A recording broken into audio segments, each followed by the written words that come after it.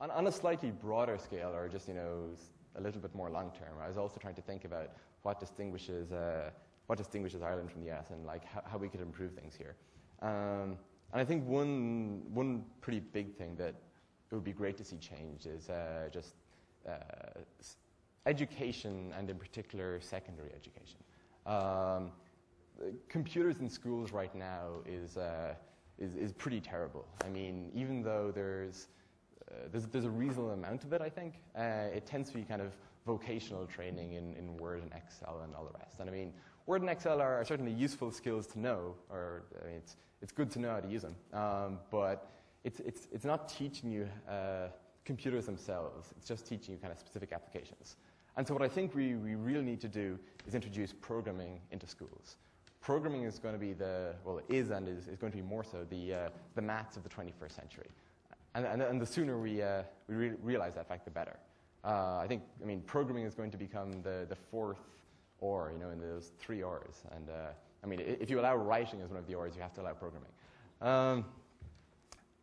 Steve Jobs has this great quote, which I think kind of aptly describes, the power of, sort of how computers can extend the power of thought. And that's basically that, humans are quite slow as land animals go in terms of running. I mean, we can be outrun by so many different creatures. But a human on a bicycle can beat anything. And so by analogy, he says, computers are bicycles for the mind. And I think this expresses it well. In the same way that the printing press increased the leverage of one individual person who could then go and, instead of just distributing a couple of dozen pamphlets, could go and influence a couple of thousand or tens of thousands of people. Computers increase the leverage of one individual person. I don't know of anything that's kind of as simultaneously creative and yet constructivist and challenging and open-ended and all the rest. And I mean, one small example of this is last Christmas, while we were involved with all these acquisition negotiations, I sort of needed something to keep my mind off things and stop myself going mad. I'd also been traveling a lot, and because of that, been without access to the internet. And when I was deprived of access to the internet, I didn't have access to Wikipedia, and I realized how little I really knew. I mean, with no Wikipedia there, I was stuck. And so I decided to write this application for my phone that allowed me to store a complete copy of Wikipedia on it. And I mean, this is no huge technical achievement or anything. I mean, it's just taking the copies that or the database dumps that Wikipedia provide and just putting it onto a phone and putting like a little reader on top of it. But I mean, I enjoyed it, and it was a fun project to work on for a couple of weeks. Then in something like March of this year, do you know the $100 laptop project? Yeah, no. So the $100 laptop basically is this project that came out of MIT, where they want to kind of bridge this digital divide and provide inexpensive, robust laptops to developing countries. And so one of the members of that organization contacted me in March and said they were interested in porting this Wikipedia application to the OLPC, which is their laptop. And so they took the code I wrote for my phone and ported it to this laptop. And so now the current batch of something like 100,000 laptops going to Peru, I think it is, now includes a Spanish version of this Wikipedia application, so that those kids without internet access can have access to the entirety of the Spanish Wikipedia. And I mean, as I say again, the creation of this Wikipedia application was no big accomplishment, but the kind of leverage that programming gave me in that instance, I think is quite indicative of the experience in general. And I can't think of many other things that allow you to influence so many people so straightforward, in such a straightforward manner. Yeah, I really think this is something that would be worth changing. I was speaking at Sligo IT last night, and on the car on the way in, I was speaking to one of the lecturers, and he was saying how, I mean, we were talking about this thing of like how programming is so engaging and all the rest.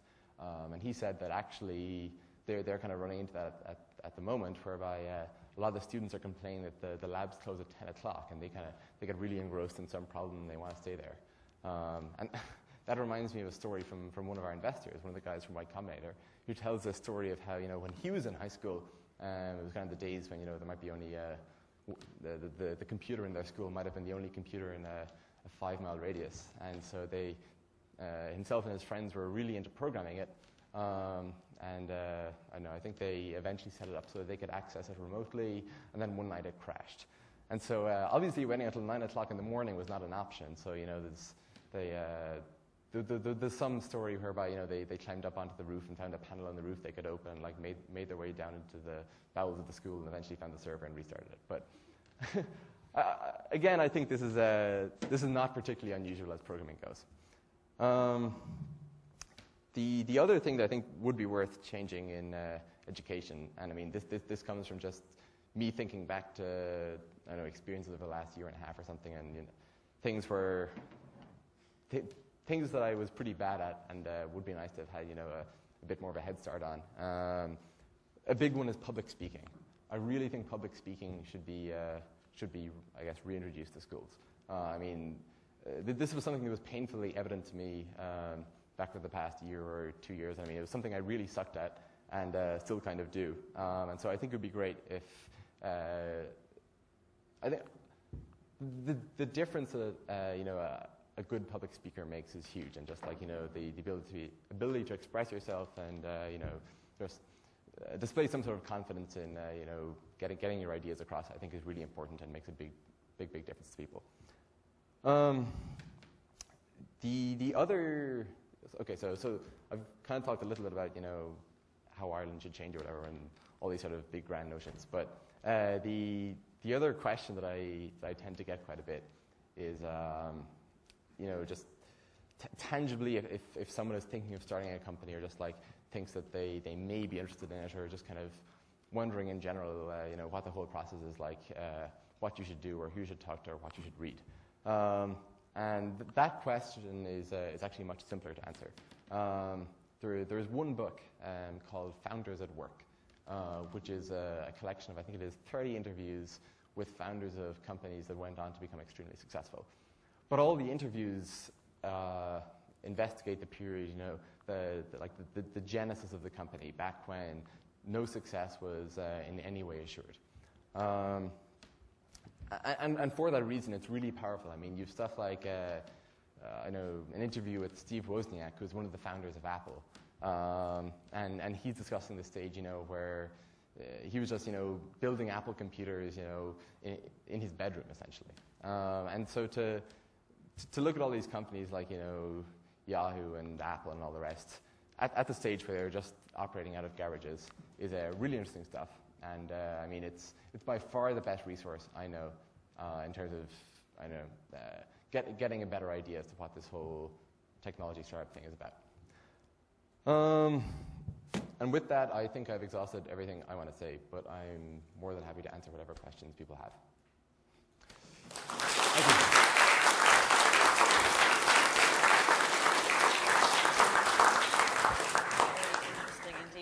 I would love to open up questions to the floor. If you don't mind waiting until you have the microphone in your hand before you ask the question so everybody can hear you, that would be great. Before I do, though, I just have a quick question for you with respect to what you're up to at the moment. I mean, obviously you're very excited about new things all the time, new programs. What are you working on with the company at the moment in Vancouver?